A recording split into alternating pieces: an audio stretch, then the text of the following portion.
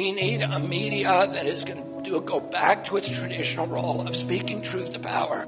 Well, what if your words are misinterpreted by people? And I said, that's not my business.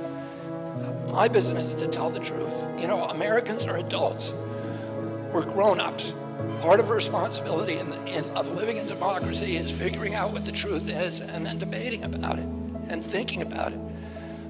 And when the press thinks that their job is to protect you from dangerous misinformation, they are manipulating you. That is not press. That is not journalism. It has nothing to do with journalism.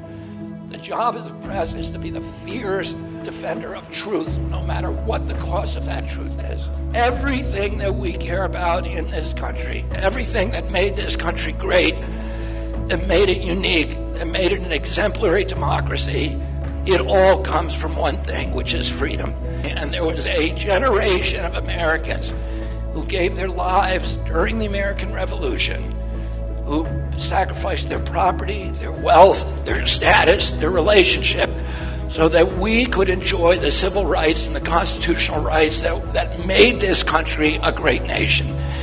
And we cannot allow somebody to take those rights away from us. We have to be willing to make the same sacrifice that our ancestors made for us to make sure that our children enjoy those same rights, those same liberties.